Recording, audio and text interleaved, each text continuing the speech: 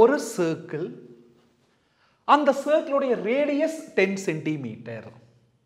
என்ன கேட்குறாங்க அப்படின்னா, இந்த சர்க்கிளுடைய சர்க்கம்ஃபரன்ஸ்ல டச் ஆகிற மாதிரி உள்ளுக்குள்ள வரையக்கூடிய ரெக்டாங்கிளோடைய லெங்த்தும் பிரெத்தும் கேட்குறாங்க. Dimensions of the ரெக்டாங்கிள்னா length and breadth of the ரெக்டாங்கிள்னு அர்த்தம். இம்மீடியட்டாக நமக்கு கேள்வி வரும், ஒரு சர்க்கிளில் சர்க்கம்ஃபரன்ஸில் படுற மாதிரி எக்கச்சக்கமான ரெக்டாங்கிள் வரையலாம். அப்போ ஒவ்வொன்றுக்கு லெங்த் பிரெத் கண்டுபிடிக்கிறதுக்கு எவ்வளோ நேரம் ஆகு? அதனால தான் அவங்க ஒரு செக் வச்சுக்கிறாங்க. என்ன அப்படின்னா, அந்த ரெக்டாங்கிள் எப்படிப்பட்ட ரெக்டாங்கிளாக இருக்கணுமாமா, மேக்சிமம் ஏரியா இருக்கக்கூடிய ரெக்டாங்கிளாக இருக்கணுமாமா. அதாவது நம்ம எக்கச்சக்கமான ரெக்டாங்கிள் வரையலாம், எல்லாத்துக்கும் ஏரியா இருக்கு. லெங்த் இன்டூ பிரெத்னா ரெக்டாங்கிளில் ஏரியா கிடைக்கும். அதில் எந்த ரெக்டாங்கிளுக்கு ஏரியா ஜாஸ்தியாக இருக்குதோ மற்ற எல்லாத்த விட அதோடைய லெங்த்தும் பிரெத்தும் கேட்குறாங்கோ. அது எப்படி அப்ரோச் பண்ணல அப்படின்னா, ஃபஸ்ட்டு டயாமீட்டரை வரைஞ்சுக்குங்க. அதாவது சர்க்கிளுடைய சென்டர் வழியாக பாஸ் ஆகிற லைன் செக்மெண்ட் அது என்னது? டயாமீட்டர். இப்போ அந்த டயாமீட்டருடைய சர்க்கம்ஃபரன்ஸில் படுற இடம் இருக்குதுல்ல, அதை மையமாக வச்சு ரெக்டாங்கிள் வரைஞ்சுக்குங்க. அப்புறம் இங்கே அப்படி இருக்கிறதா என்னைக்குமே என்னவா இருக்கு? மேக்சிமம் ஏரியா இருக்கிற ரெக்டாங்கிளா இருக்கும். இப்ப பாருங்க, லெங்த் தெரியாது, எக்ஸ்ன்னு வச்சுக்கலாம். அந்த ரெக்டாங்கிளுடைய பிரெத்தும் தெரியாது, ஒய். அப்படின்னா நம்ம நோக்கம் எக்ஸும் ஒய்யும் கண்டுபிடிச்சா போதும். ஏன்னா டைமென்ஷன்ஸ்னா லெங்த்தும் பிரெத்தும், லெங்த் எக்ஸ் பிரெத்தும் ஒய். பாருங்க, சென்டர்ல இருந்து சர்க்கம்ஃபரன்ஸ் டச் பண்ண ரேடியஸ், அப்ப இது 10 சென்டிமீட்டர். ஏன்னா ரேடியஸ் 10 கொடுத்துக்கிறாங்க. சென்டர்ல இருந்து சர்க்கம்ஃபரன்ஸ் டச் பண்ண ரேடியஸ் 10. இது என்ன ட்ரையாங்கிள்? இந்த பகுதி ரைட் ஆங்கிள் ட்ரையாங்கிள். அப்ப என்ன பயன்படுத்தலாம்? தாராளமா பித்தாகரஸ் தியரம் பயன்படுத்தலாம். By Pythagoras theorem. நம்ம புக்ல வேற மாடல்ல செஞ்சுக்கிறாங்க. இது வந்து சிபிஎஸ்இ புக்கோட மெத்தடு. எதில் எழுதினாலும் பப்ளிக்கில் சத்தியமாக மார்க் கொடுப்பாங்க. இப்போ நிறையா பேர் நம்ம வீடியோவில் கமெண்ட் என்ன வரும், சார் இப்படி எழுதுறாங்கன்னா பப்ளிக்கில் மார்க் கிடைக்குமா? மார்க் கிடைக்கிற மாதிரி இருந்துங்காட்டாலும் அதை நான் வீடியோ பண்ணுறேன். என்னுடைய ஸ்கூலில் என்ன நடத்தணும் அந்த கிளாஸ் ஒர்க் தான் நான் இங்கே வீடியோவாக பண்ணிட்டு இருக்கிறேன். ஸோ எந்த தயக்கம் சந்தேகமும் வேண்டாம். Pythagoras theorem 90க்கு opposite hypotenuse. அப்போ ஹைபாட்னியூஸ் எவ்வளோ? இதுலேருந்து அது வரைக்கும். அப்போ 10 + 10 20 ஹைபாட்னியூஸ் ஸ்கொயர். அதாவது 20 square equal to some of the squares of other two sides. Other two sides என்னது? X Y. அதை என்ன பண்ணணும்? ஸ்கொயர் பண்ணி ஆட் பண்ணணும். பித்தாகரஸ் தியரம் பயன்படுத்திட்டோம் இந்த right angle ட்ரையாங்கிளுக்கு. X square plus Y square equal to hypotenuse square. 10 + 10 20, 20 தான் hypotenuse. இதை ஏதாவது ஒரு வேரியபிளுக்கு சிம்பிளை பண்ணிக்கலாம். X square plus y square equal to 20 square வந்தா 20 into 20 400 plus x square அங்க போனா minus x square. Y square equal to 400 minus x square. Square அங்க போனா square root. Y equal to square root of 400 minus x square. Equation number 1. அடுத்தது இது local maximum minimum ஓட concept. இந்த minimum மேக்ஸிமம்ங்கிற வார்த்தை எதுக்கு வருதோ அந்த ஈக்குவேஷன் தான் 2 தடவை டிஃபரன்ஷியேட் பண்ணணும். இங்க மேக்ஸிமம் அப்படிங்கிற வார்த்தை எதுக்கு வந்திருக்குது? ஏரியா. எதோட ஏரியா? ரெக்டாங்கிளோட ஏரியா. அப்ப அந்த ரெக்டாங்கிளோட ஏரியா அந்த ஈக்குவேஷன் தான் 2 வாட் டிஃபரன்ஷியேட் பண்ணணும். ஃபார்முலா சொல்லுங்க பார்க்கலாம். What is the formula for area of rectangle? Length into breadth. Area of rectangle ஏன்னு வச்சுக்கலாம். லெங்த் பாருங்க, டயக்ராம் பாருங்க. லெங்த் என்னது? X, breadth Y. 2 வேரியபிள் இருக்குது எக்ஸ் ஒய். டிஃபரன்ஷியேட் பண்ற முடியாது, ஒரு வேரியபிளா மாத்திக்கணும். அப்ப நம்ம ஒரு வேரியபிளா மாத்த போறோம். Equal to X into Y. Equation 1 பாருங்க. ஒய்ங்கிறது யாரு? Square root of 400 minus X square. மேக்ஸிமம்ங்கிற வார்த்தை எதுக்கு இருந்துச்சு? ஏரியா. அந்த ஏரியாவை தான் 2 தடவை டிஃபரன்ஷியேட் பண்ணணும். இந்தியா ஏன் டிஃபரன்ஷியேட் பண்ணலைன்னா 2 வேரியபிள் இருக்குது. ஒரு வேரியபிளுக்கு மாற்றினதுக்கு அப்புறம் 2 வாட் டிஃபரன்ஷியேட் பண்ணணும். இப்படியே டிஃபரன்ஷியேட் பண்ணாலும் ஆன்சர் வரும்.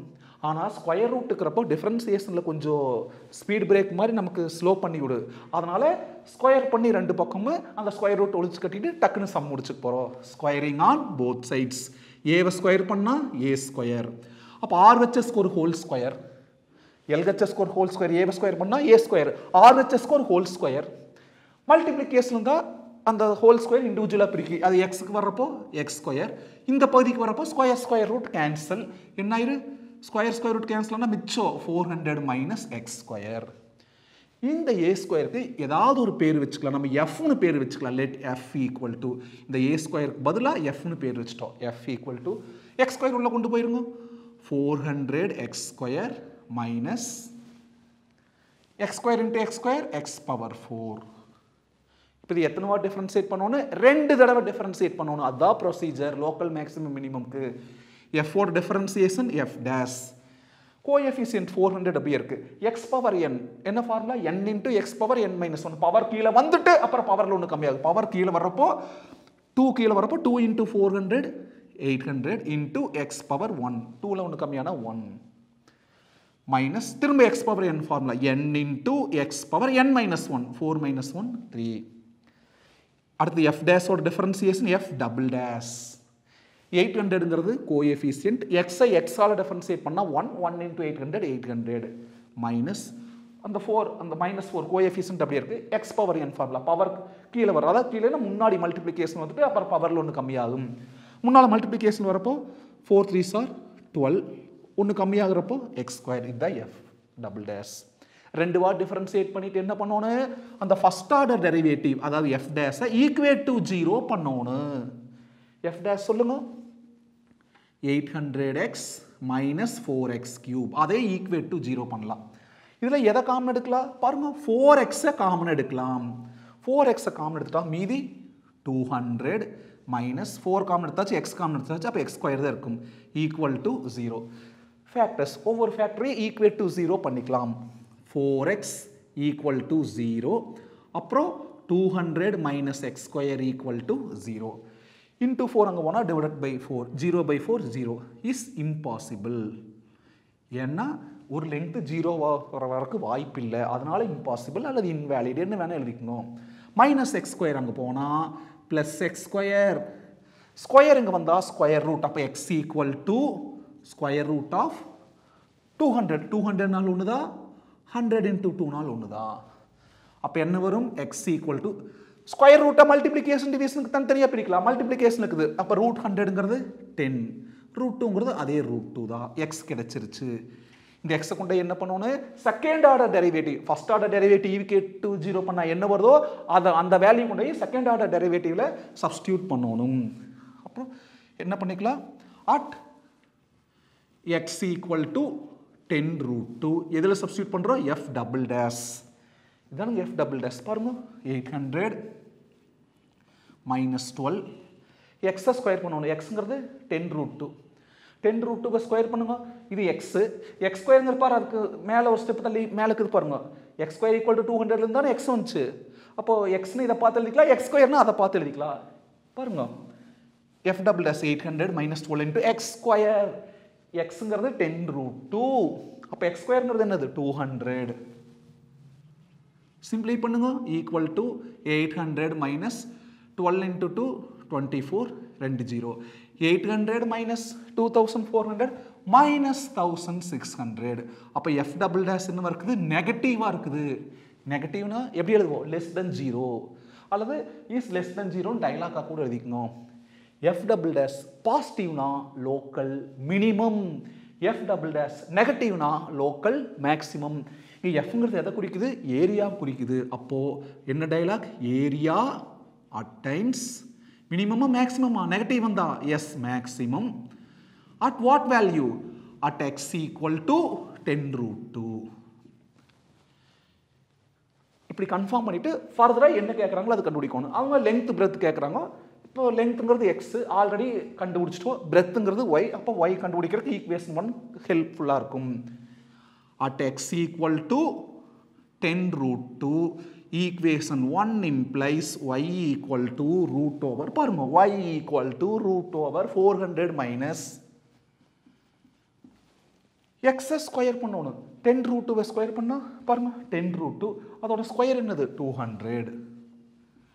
அப்போ என்ன வரும் 400ல் 200 போனால் 200. 200ங்கிறது என்னது 100 × 2. √100ங்கிறது 10, √2ங்கிறது √2. அப்போ லெங்த்தும் 10√2 சென்டிமீட்டர், பிரெத்தும் 10√2 சென்டிமீட்டர். இப்படி இருக்கிறப்ப தான் இந்த சர்க்கிளுக்கு என்னது உள்ளார வரையக்கூடிய ரெக்டாங்கிளுக்கு ஏரியா மேக்சிமமா இருக்கும். அப்போ எழுதிக்கலாம் இன் ரெக்டாங்கிள் லெங்த் ஈக்குவல் டு, லெங்க்ங்கிறது என்ன டயக்ராம் பாருங்க, எக்ஸ் ஈக்குவல் டு எக்ஸ் என்ன கண்டுபிடிச்சிக்கிறோம் 10√2 சென்டிமீட்டர்.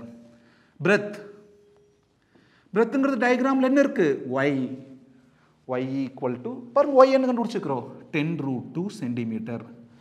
நம்ம இதுக்கு முன்னாடி பண்ணிக்கிற வீடியோவில் ட்ரிக்னாமெட்ரி யூஸ் பண்ணி பயன்படுத்திருப்பேன். அது ஈஸி தான், பட் அதை விட இது ஈஸிங்கிறது என்னுடைய வாதம். உங்களுக்கு எது பிடிக்குதோ அது எழுதிக்கங்க, இது பெட்டர். தேங்க்யூ, பாய்.